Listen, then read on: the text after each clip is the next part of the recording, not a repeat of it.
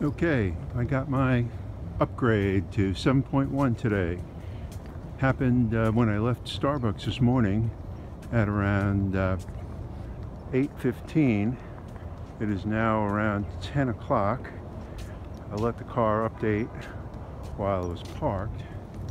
So let's try it out. Let's see what's going on. Let's see how it works. I'm eager to go to it. Let's take a look inside, see if versions gotten updated. Okay, update succeeded. There we go. This update release, we have expanded and improved the autopilot functionality in the Model S. All right. I will have to explore it and see what's going on. All right, so let's go like that, and then let's go touch the little T at the top, and there we are. 7.1,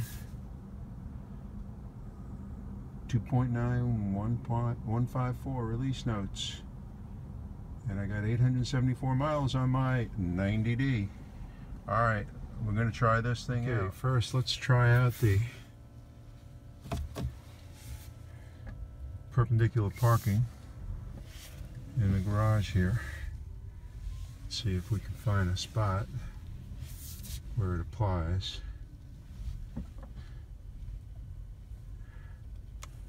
Okay, looks like I'm heading down to a spot right here.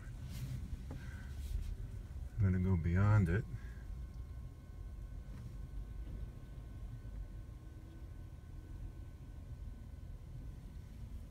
I still didn't get the P. Let's go up. Find another open one.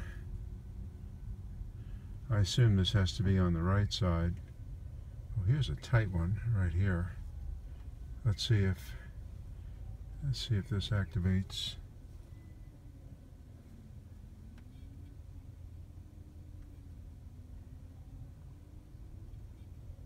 Yep, there it goes.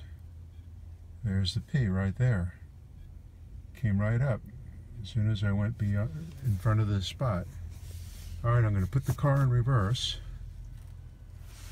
and then I get this display right up on the,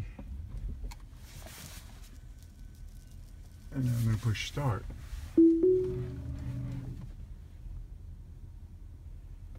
Let's see, it's making a real tight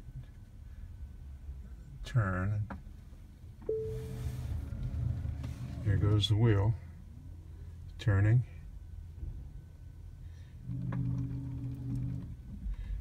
I gotta tell you, this is driving me a little crazy here. This is a very tight spot. It's for a compact car. All right. Here we go. It's coming back. You better stop. Holy moly. Autopark complete. That is wonderful. I really love it. That's really great. I couldn't do it better myself. Fantastic.